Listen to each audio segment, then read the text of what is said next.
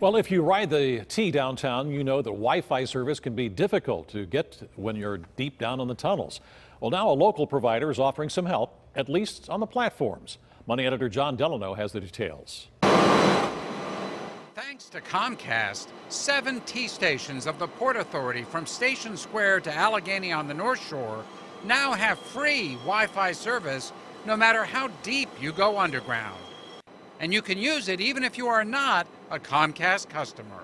If you're not a customer of Comcast, you simply see Xfinity Wi-Fi as an available network.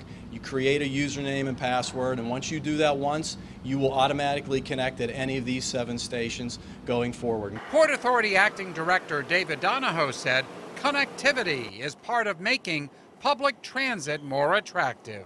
No longer do we just say, well, we're here and you have to ride us.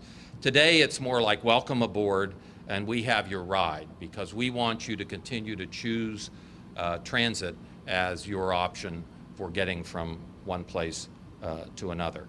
And making that experience better requires easy access to the internet while underground. All right, well, it says I'm connected. T-riders like it.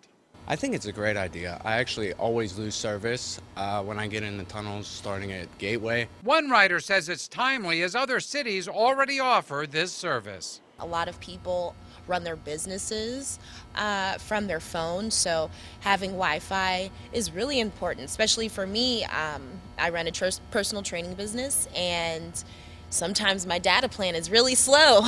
Getting free Wi-Fi on the T platforms themselves is all well and good, but how about on the trains when they run underground? When's that going to happen? Anytime soon? The Port Authority says nothing is on the table for this service, but they're open to it from Comcast or any other provider. John Delano, KDKA-TV News.